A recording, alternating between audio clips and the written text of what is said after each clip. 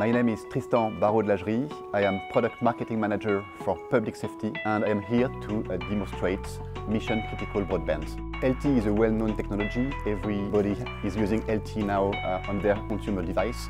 This is not the case for public safety agencies today.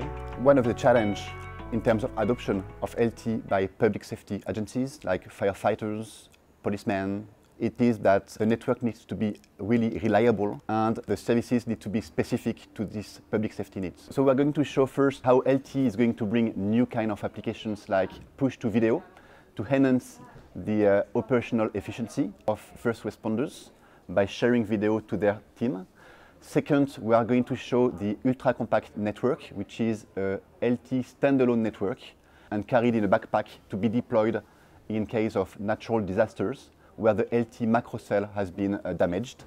And third, we are actually as well talking about the Nokia Saving Lives, which is a non-profit initiative which is going to drive innovation in that market space as well, with the use of drones and the use of video analytics to better plan as well the operations. The idea is really to have NGOs, to have authorities, MNOs and suppliers as Nokia all together to make sure that we can enhance the operations in case of natural disasters. For this, we have been recognized as a leader and we won an award last week in Dubai. All the team is really proud to have received this award.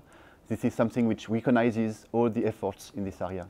The adoption of LTE has started already. We see customers in Middle East, in Korea, in the UK as well, starting to adopt the LTE technology for public safety use.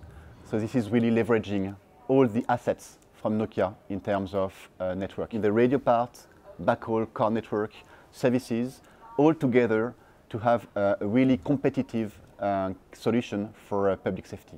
Clearly with public safety end-to-end network and new markets that we want to address, we are innovating the global nervous system.